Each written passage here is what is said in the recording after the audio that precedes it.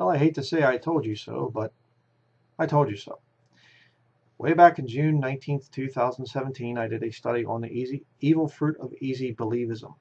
You have a lot of these celebrities coming out, professional wrestlers, rock and roll guys, and whatever else, movie stars and things. And oh, they get saved, they've become a Christian now, and they continue living the same life that they've always lived. It's fake. And I've been proven right again. Okay? So listen to a little bit of what I had to say back here about this guy named Brian Welch from Korn. Wow, well, I guess they don't need to be saved then, apparently. I guess everybody's saved, you know. I mean, Jesus died. Do you believe that? Yes. Okay, you're saved. You're a Christian. I mean, let's just take our Bibles and just throw them out. Why do we need standards? The standards are just for judging people. I mean, yeah, I posted a comment, you know, and said these guys aren't saved. They're lost, you know, whatever. And people, what standard do you have? You know, why would you say that? And I'm like, well, I just quoted 2 Corinthians 5:17. That if any man be in Christ, he's a new creature. Old things are passed away. Behold, all things are become new. But what standard do you have? Insanity. Let's continue. And I was like, wow. I was like, all those watching people a out metal there, band getting like emotional. And it touched me because like we do Korn concerts in the crowd, and it's like everybody's like. Just hold on a second here. Love this thing. It cracks me up. Adventures with God. Whoever these people are, these wicked modern professing Christians, but this is from the Holy Ghost Deluxe Edition. Yeah. Like, it's like God's going, those are my people. I was like, wow, we're all his people. We got to go touch them, and how can we do it if we leave? Now we got to make sure you get the Holy Ghost Deluxe Edition or Adventures with God.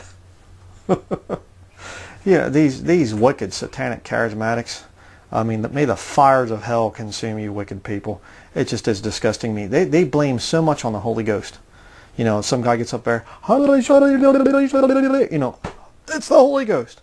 You know, Turban Hellguard, he comes out, Sunderguard, comes out and he's like, you know, freedom, freedom, freedom. Oh, they're free. They're healed. Oh, and stuff like this. It's the Holy Ghost. The Holy Ghost. These guys, oh, it's the Holy Ghost. Told me that devil-worshipping heavy metal rock fans, they're all God's people. We're all God's people. It's the Holy Ghost. Yeah. So anyhow, but here it is.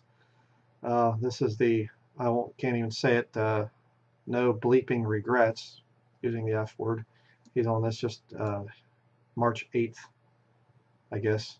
Or it was 2 weeks ago. With Rob Flynn's No Effin' Regrets podcast, the guitarist says he knows his preaching may have rubbed some the wrong way. I think I went too far with it, and you know, I got obsessed with it, just like I was obsessed with the drugs. So that's a great question, and I believe I did for sure. Funny that he compares modern Christianity to drugs. And I had to come out of that and find normalcy, because there's nothing worse than a freaking irritating, you know, a religious person just shoving it down your throat. I'm just glad I got through it, you know, and I'm glad that I am who I am now, and that I have a lot of peace and rest for my soul. You know, I feel very leveled and at peace with myself. For more on this story. Yeah, feels more leveled now that he's left Christianity. He's more peace in his soul.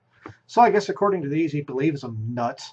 I guess they would say, well, see, he's saved. He feels peace in his soul.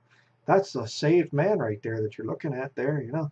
Yeah, singing satanic songs and everything else. He's saved. And I'm lost because I'm saying that there should be standards. Yeah. Okay.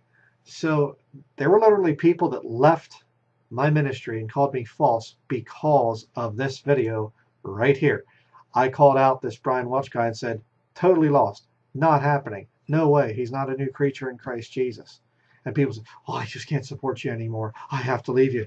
And now it comes out years later and he's saying, no, it's just like the thing I did with drugs. I tried this Christianity stuff. Yeah, it's fake. You know, I'm not a Christian. He's done. So, I told you so. There has to be a changed life. And if there's no changed life, then it's not salvation. Okay? Thank you for watching.